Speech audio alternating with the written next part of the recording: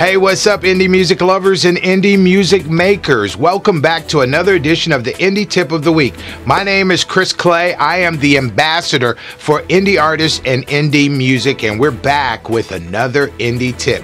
Now, I'm going to tell you right off the top, man, they won't play games? Okay, let's play. You know, and what I mean by that is that today's topic, let me tell you before we even get started, today's topic is we thought that because we get so many comments and tweets and stuff like that, that we would go into the mailbag. So before we even get into that piece, let me say this. If you want to join in the conversation, if you got something to say, use the hashtag Indie Tip of the Week. Hashtag Indie Tip of the Week, and you can join in the conversation, and who knows, we may be pulling up one of your questions and asking. Now, what I was talking about in the beginning is that they want to play games with me. You know, they want to test me, see how much I know, because normally I will research before I get started. But today, they want to fire them off to me. I'm in the blind. So send one on over here, man. Y'all want to play games? Let's play games. So what's the first question? Oh, I got it already? Let me check. What's the easiest way to get my music out to radio stations for airplay consideration? This comes from Myra in Minnesota. Well, Myra, let me tell you this. The easiest way to get your music out to radio stations. Now, I'm assuming that you're talking about, I'll give you both, but I'm assuming you're talking about commercial radio. To get your record out to commercial radio, there's several music services that you can use to get your music out. You can go to the businessofmusic101.com. This website right here, you can go to this website and get that information. It's businessofmusic101.com. We have a ton of resources there, and we have a music delivery service. That service normally runs anywhere from $75 to about $300. And now that I'm thinking about it, you can use the same service for both internet radio and commercial radio. So that would be the answer to that question and how to get your music out to radio. Thank you, Myra, for even participating in our Indie Tip of the Week. Come on, baby. Shoot. Keep it coming. Oh. Chris, what do you think about internet radio versus commercial radio for breaking my music? Tom from London. Hey, Tom. Thank you so much for your question. What do I think about commercial radio versus terrestrial radio? I think that commercial radio is great if you can afford it. We always talk about things that if you can afford it or not. And so commercial radio is super, super expensive. It's a great tool, don't get me wrong. If you can afford to do a regional record or do a record in tri-state area or something like that, if your budget allows that, go for it.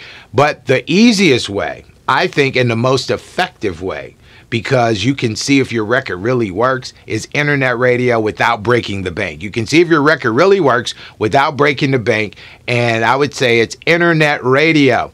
Internet radio can cost you anywhere from about $1,000 to about $2,500 to $3,000. And I think that there's enough people that are streaming music these days because people are getting their content on their phones. People are getting their content from many different places. So besides their local radio stations. So I think that you get the opportunity to really expose your music to a much broader base of people around the world when you use streaming services such as internet radio, podcasters, and things like that.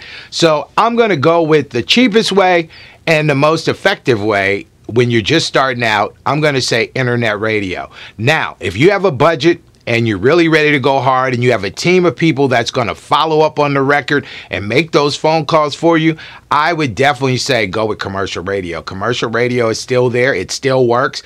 I'm a product of commercial radio. I believe in it with all my heart. So if you got the money and you have the budget to do it, please do commercial radio. It'll definitely get you a lot of exposure in your hometown, get you a lot of exposure with different events that go around your hometown. So if you could afford it, please do it.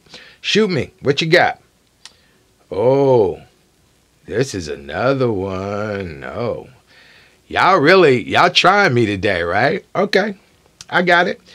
Here's another question. I noticed from my research online that you're all over the place, Mr. Clay. You have a radio show, you're a studio owner, and a podcast. Why do you feel it necessary to do these videos? I love smart-ass people that ask smart-ass questions, but I could be a smart-ass too, so if you give it, you can take it.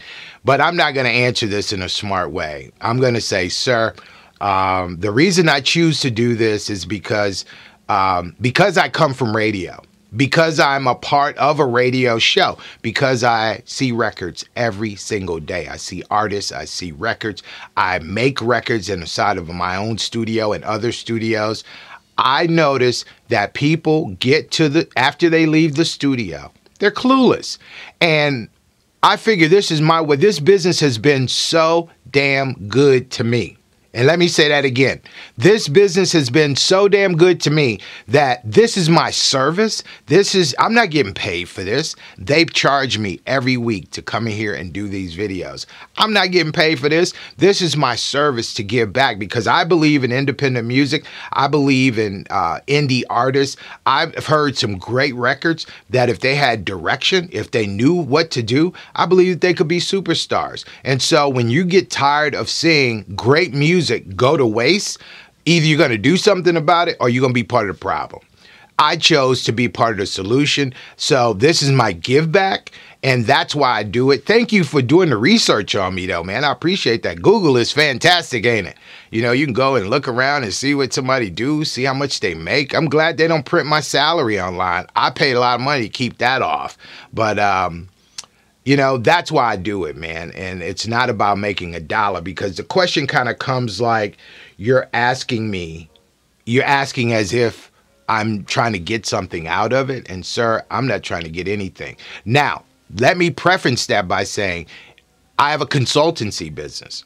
So if someone comes to me and they need a consultant, then I can consult, and work should get a paycheck, right? So I don't have a problem charging you if I'm doing the work. But this information I'm giving, the information I'm putting out here, these videos are free.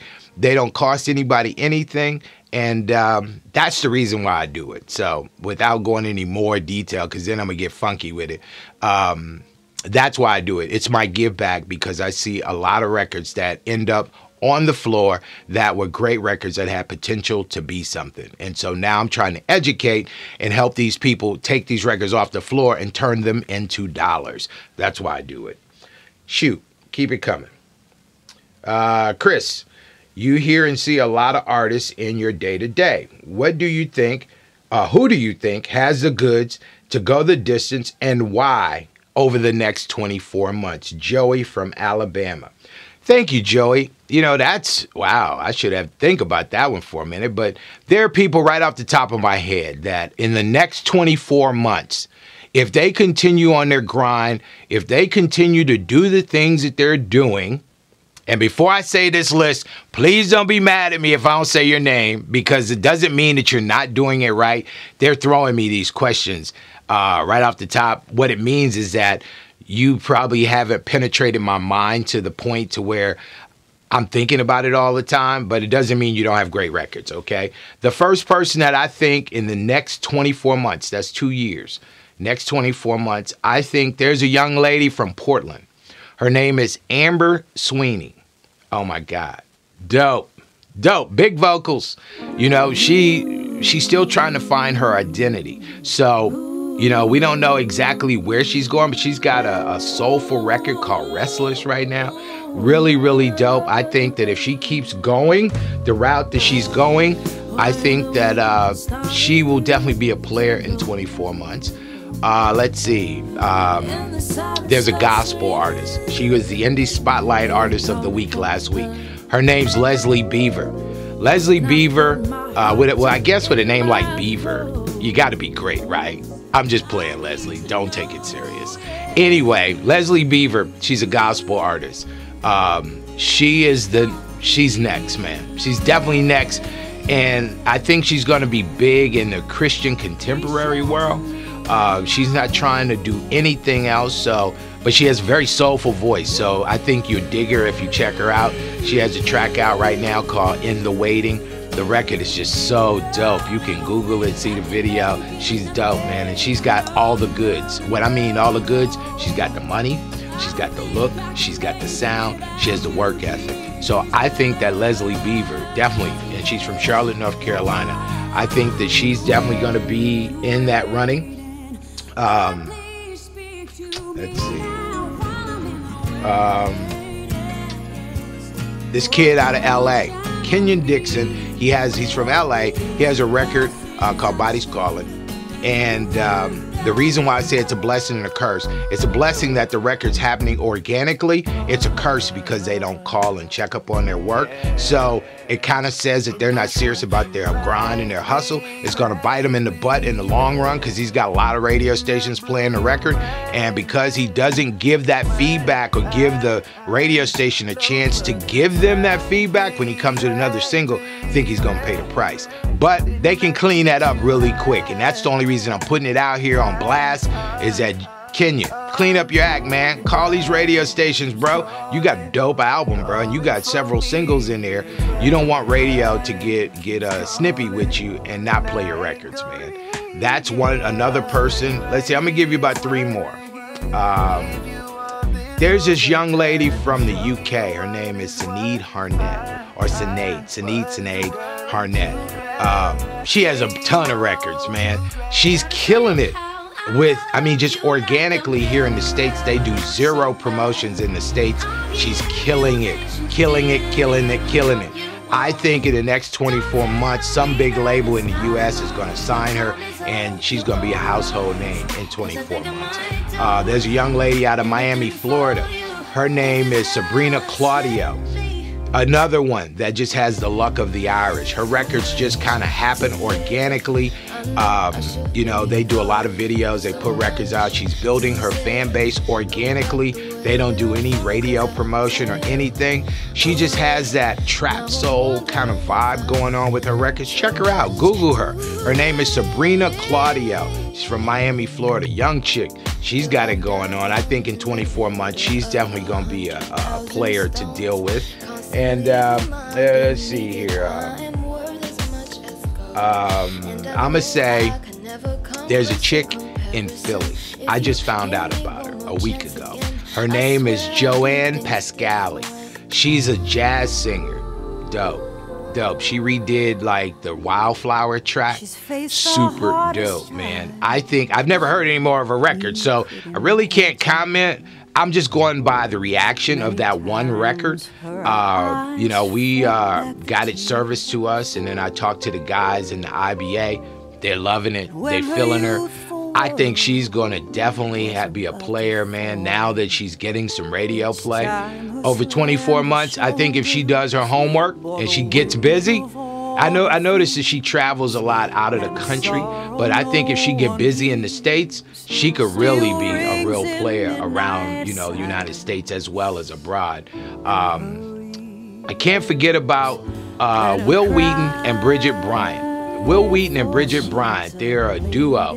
They both are individual artists, but they came together for a project. They're doing it all the right way. They're spending money. They have great records. They interact with radio. They do interviews. They're all over the place, man. Every time I look on social media, they're doing something. So I think in 24 months, because now Sirius is playing the record and they're getting some other radio stations around the country. I think they're going to be real players in 24 months. They're already real players in their own right, because Will is a songwriter. He's written songs for Will Downing and many others. Bridget just came back from tour again with Phil Collins. She's a background singer for Phil Collins, and she has her own project. They're already, killing it in their own right, but together, I think they're going to be a force to reckon with. And last but not least, there's a young man in Australia. He's a producer. He's had a top 5 record, which is his current single. His name's Jazzy D. He has a top 5 record with his current record, which is Every Side of You. And he had a number 1 record with the record called Wonder. And the reason why I say him, I'm just looking at it from a production standpoint. The kid has an incredible ear. Now, he has a unique brand. And what I mean by that is that Here's a guy that makes music in Australia, and then he travels on the internet. He doesn't go anywhere. He lets his fingers do the typing and the traveling, and he finds all these vocalists, male and female vocalists around the country, around the world. Let's just not say country, around the world. He finds these people and he gets them to feature on his records. And, you know, he just has an ear for what he wants. The records are properly tuned to the singers. I love the brother. I've talked to him several times. He has a big vision. He has a big personality, but he's quiet. You know, when I say quiet, it's like he's not braggadocious. Sometimes he's doubting himself. I think this boy gonna be something, man. I think he's gonna really, in the next 24 months, if he keep it up, he's gonna make a lot of money. And I think that all these artists that he's doing deals with, I think they're gonna make him a lot of money. So that's what, 6, 7 artists that I think right off the top of my head that's definitely gonna be doing something nice in the next 24 months. So keep your eye on them and make sure you Google all these people so you could see what I see. And I would love to hear what you think as well. Come on, baby, give it to me. Where we at? Man, y'all fast over there, man. Y'all must think I'm no secretary, man. You know, ain't got no teleprompter.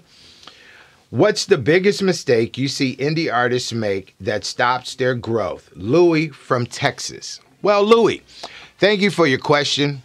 Biggest mistake that I see that artists make, indie artists make, is that I got 400 of those mistakes in my head. I'm going to pull off the ones that I see the most. Work ethic. I believe, and I'm about to piss off a bunch of indie artists right now, but I don't care because it's the truth. And maybe it'll make you get up off your ass and do something.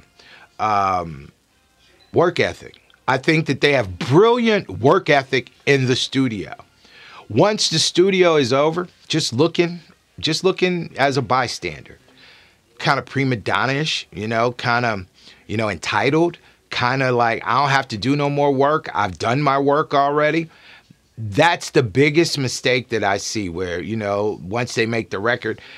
The second biggest mistake that I see is that, and let me finish that thought process. They make the record and then there's nothing. They want everybody else to do the work. Well, it's your brand. You need to be building your own brand. So, you know, you should work. The people that you hire to work for you are people that's your friends that's helping you out. They're only going to work as hard as you. So if you don't work, they don't work. And guess what? When there's no work, the record falls on the floor. The second biggest mistake that I see, and again, no disrespect to my brothers in the UK, and I'm gonna really hit on this for a minute. I feel that everybody has this. Everybody want to be a worldwide superstar. Okay, so everybody want to take the shortcut, and in taking that shortcut, as soon as they see their record pop up on the UK Soul chart or on some other chart in the UK, they feel like they've made it. And I'm saying, look, man. At the end of the day, UK radio is great. I'm friends with a lot of those brothers. I think that they do great work. I think their radio stations as presenters, they're great DJs. They do their thing. But you got to realize that the UK turn records over really, really fast. And yeah, you might get the opportunity for them to bring you over and do a show. But what happens when you come back? Because if you're not hustling while you're over there, if you're not trying to set up other shows, visiting radio stations and record stores and promoting while you're there, when you come back, man, you're dead in the water. Because by the time that you touch U.S. soil again, your record's coming down the chart. And once it comes down, my friend, you stuck like Chuck. So I don't want to disrespect the UK, but I also want to be able to say, I think you should get your record played at home. You know, the UK, they love great music and they break a lot of music in the UK, but they run records up the chart really fast and they bring them back down really fast. And once they come down, they don't believe in that recurrent thing.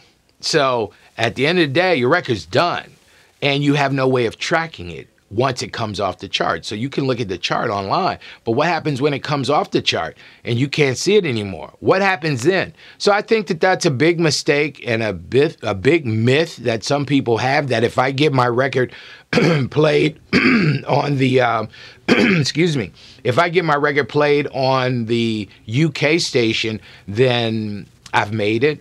And that's a huge misconception. That's a huge mistake.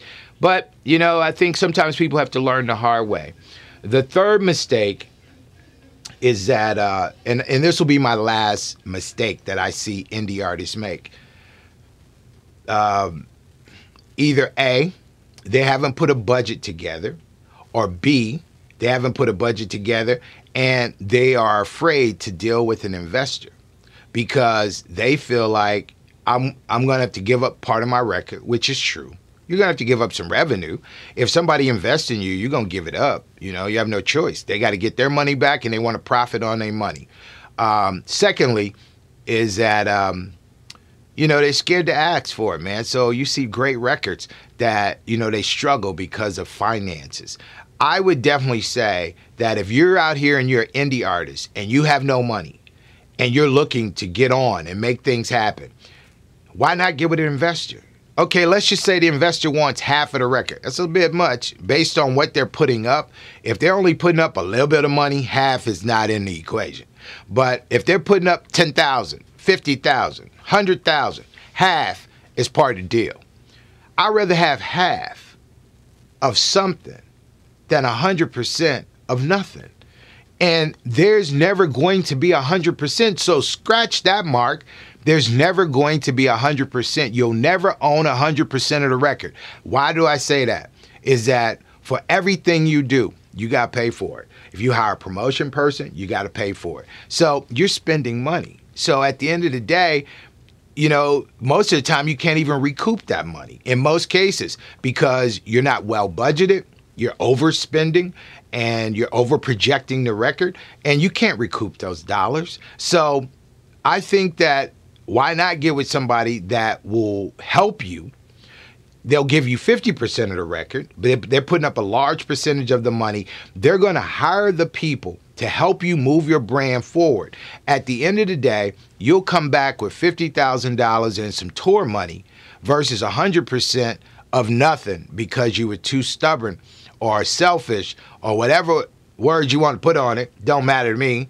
Well, whatever you were, you was, I call it silly. You was too silly to really let somebody else get involved and help you really move your brand forward. There's never been one man, and I live by this every single day of my life. There's never been one man that has built an empire by himself. Never. Show it to me. If you know one, show it to me. You know, you take Steve Jobs. Yeah, he was a front guy, but there's 37 people behind him that was making Apple happen. So there's never one person to make an empire happen. So why not get in bed with some people that really believe in your brand that can help you get to the next level? And I probably will get cussed out for saying this, but while we on it, let me say it. Your first record, most of the time, it's a sacrificial lamb anyway. If you don't know what that means, research it. I don't have time because they're telling me I got to hurry up. I got the next one? Oh, okay, I'm ready. Let's see. How do you feel streaming has changed the game, i.e. Spotify, Tidal, and Apple Music? Len from Kentucky. Len, short version. It has changed the game because you now need several streams to make 99 cents. You need 1,500 streams to get 99 cents. That's hard, man. That's hard on Spotify. That's hard to get people first to follow you. Secondly, to get people to stream your record every day where you're getting 1,500 spins. And then you could do the math, 1,500 times 10 will give you 150,000. 150,000 give you $9.99. That's hard, man. So I think that streaming is good. But I also think that streaming, the good part of streaming is that, you know, people don't have to buy your record. They can stream it and build playlists on their phones and listen to it. Secondly, is that it's a great promotional tool because if they truly become fans of yours and they like your music, then definitely they'll buy your concert tickets. They'll come out and see you. I just really think that streaming is good. It's the evolution of the music business. Bad if you don't have real followers and real fans, because now it forces you to get out here and sell them records hand to hand, and that could be kind of hard if you're not performing. Next question, please. Oh, man, y'all fast over there. I can't play with y'all. Let's see here. Oh, wow. Y'all sent me two. I have a single, Mr. Clay, that's hot, and I've been trying to get it on my local radio station, and they won't give me the time of day. Can you offer any advice to help my situation? Troy from New York. Troy, let me say this. I know you're going to think I'm a jerk. How do you know your record's hot? You know, have you really tested it? Have you done a listening party? Have you played it for a ton of radio stations and they all said it was hot? How do you know it's hot? Secondly, is that have you tried your record in other outlets like podcasts, clubs? Have you serviced it to internet radio stations and let them hear it? You know, we as artists, these records are our babies. You know, when you create them, it's my baby. I've learned to grow tough skin. I really expect people to slam my record up against the wall. So I work hard on it, but I kind of expect people to be haters. I'm going to still follow my vibe, but I'm never going to call my own record hot. I'll say I like it, but I'm not going to call it hot. And the only way that what I consider a hot record, maybe you can adapt this way of thinking. What I consider a hot record is a record that people are hitting the buy now button.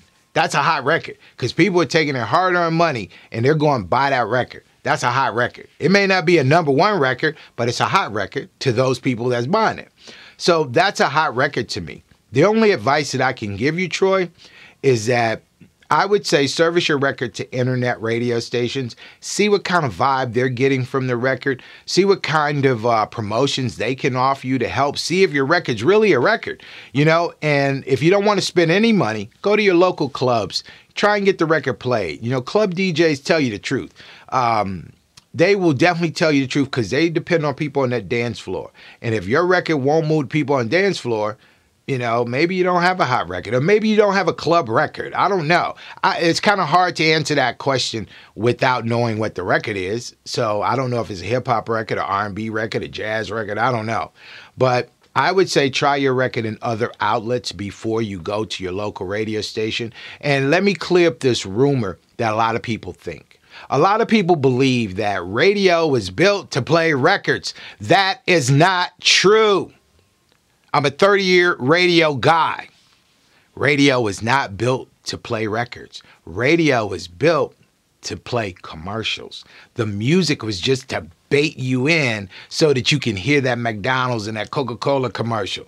It's not built to play records, hon. So if that's what you think, I hear a lot of people say, well, man, my local radio station won't play my record, man. They supposed to. No, they're not. That's not what it's built for.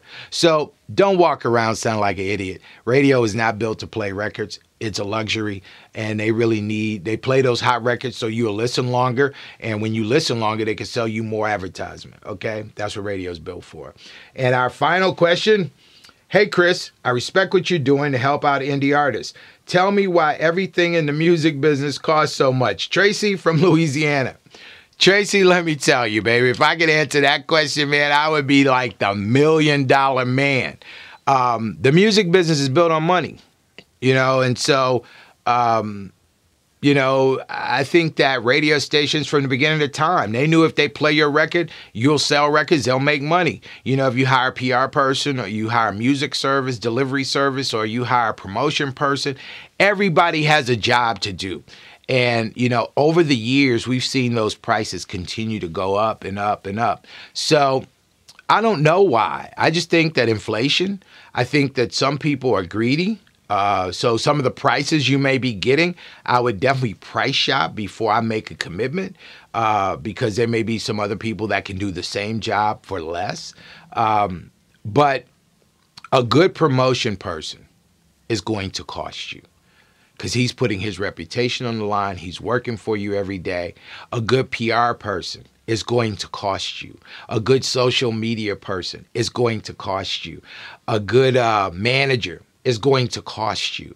A good campaign on radio, internet is going to cost you. That's just the name of the game. It's the music business. The music part was fun. The business is where we get challenged sometimes.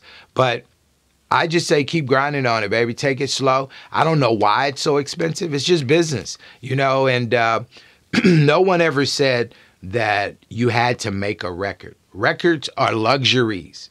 You know, we don't have to make records. If you look in the Bible, I done read all 66 chapters. I ain't never seen nothing about God said make a record and your life would be longer. So we don't have to make a record. Records are luxuries. And if we choose to really get into that luxury, then, you know, we got to pay to play, baby. That's the name of the game. You know, you could choose not to and not spend that money. You know, that's basically, it's really a weird answer. You're probably over there saying, guy's an asshole. But that's the truth, man. You know, I mean, I don't know why people be mad at me because I tell them the truth and I don't try and put spins on it. I just believe in giving you straight whiskey, straight gas, man, so that you know the truth. Can't nobody fool you. And that's another reason why I do these videos. So people can't fool you. I talk to my lawyer. I talk to record companies, record execs. I talk to other lawyers.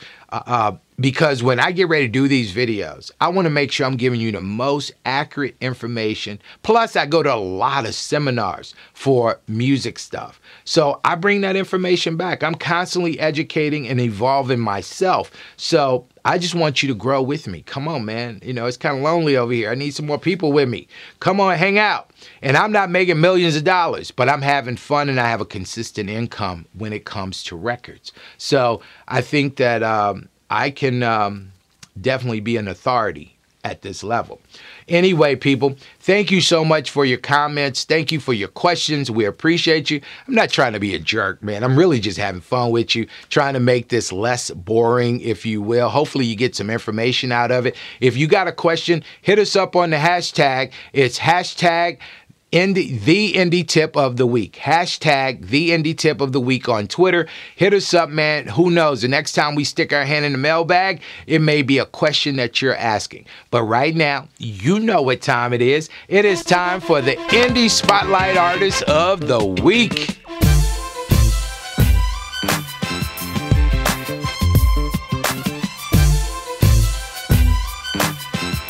Our Indie Spotlight Artist of the Week is Joanna Pascale.